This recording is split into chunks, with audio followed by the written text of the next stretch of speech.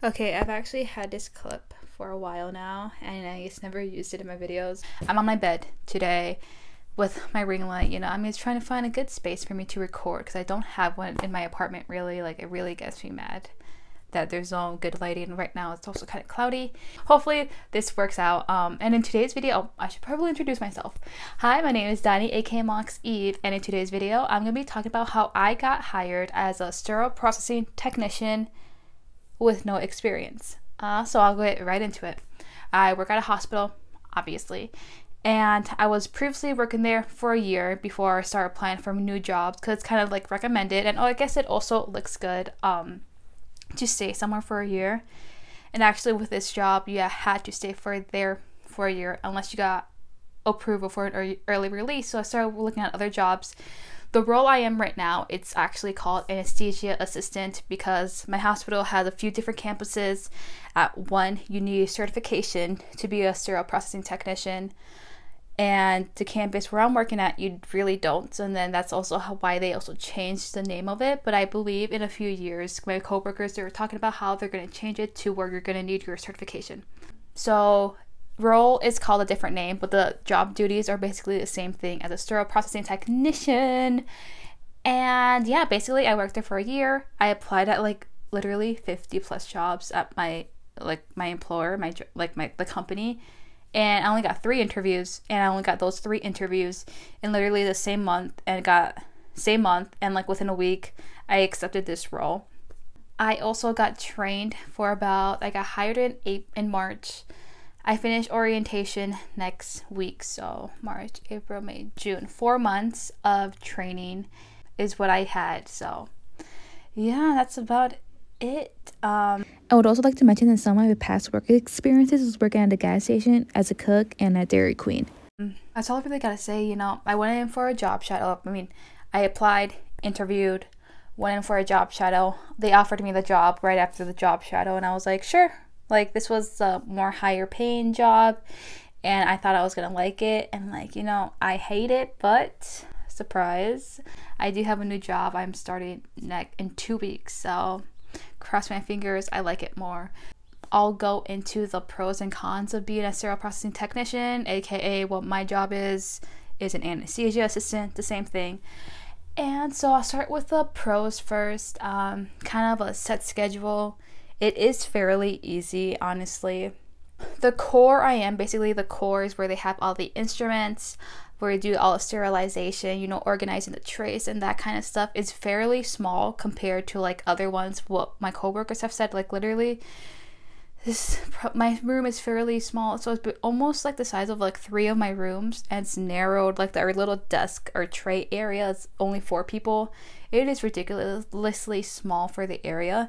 The only surgeries they do up there are ophthalmologies, which are eyes, and then urologies, which involves like the bladder, penises, and they also do OMS, which is like dental stuff. So we just organize their stuff. It's a set schedule, fairly easy. You're around the same people. My job also provides a scrub, so that's a plus on there.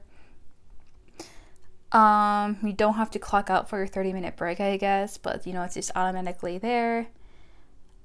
See what else I kind of like about it. I guess that's about it. Cons, I really hate the people there. Like, literally, I think that, the people that you work with really make a big impact with how you like your job. So I hate the people there. It's really repetitive with the same surgeries. After the first few weeks, I was like, I'm not going to like this. In the long run, I literally saw myself getting, done with there.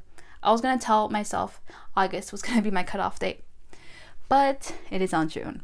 And I'm getting a new job. So, repetitive.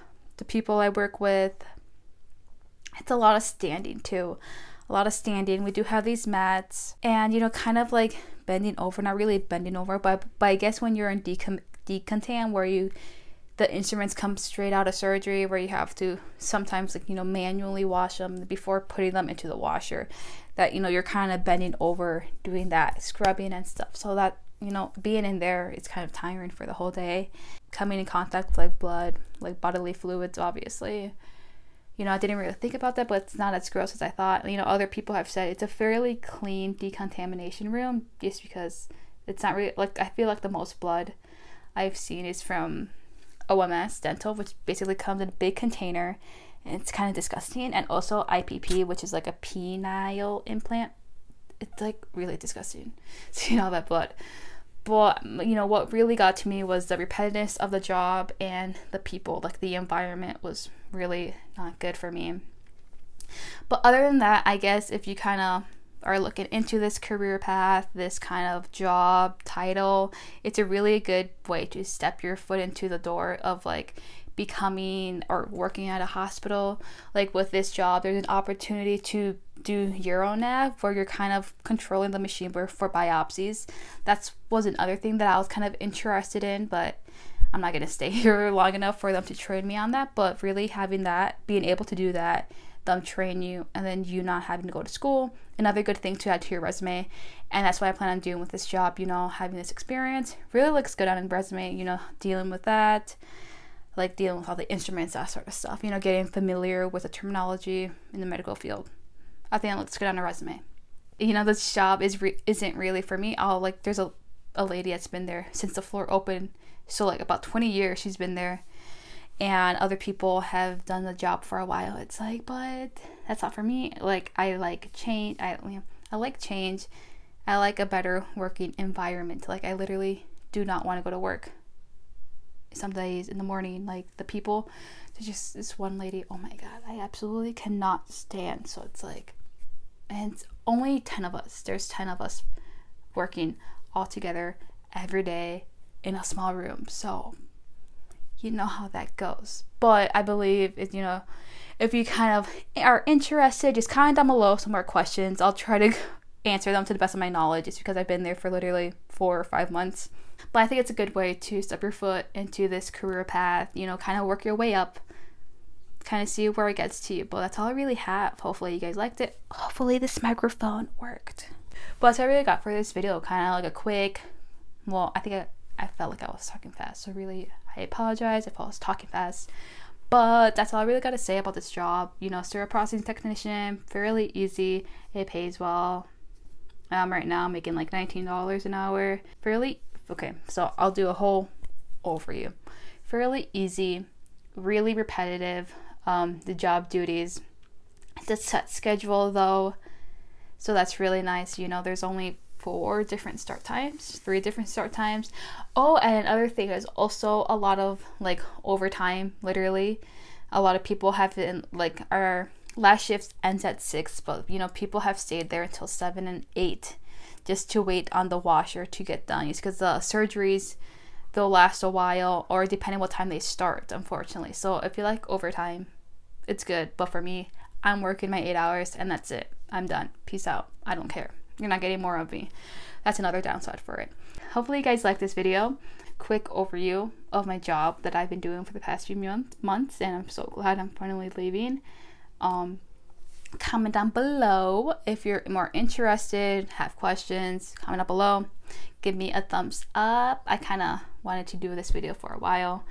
And of course, subscribe, because my goal for this year is to reach 1,000 subscribers. And I'm not even at 100, but you know, I'm having that positive mindset. I've already accomplished one of my goals, is posting every Sunday. So that's been going pretty well. Yep, that's all I really got for you guys. I'll see you guys in the next video. Bye bye.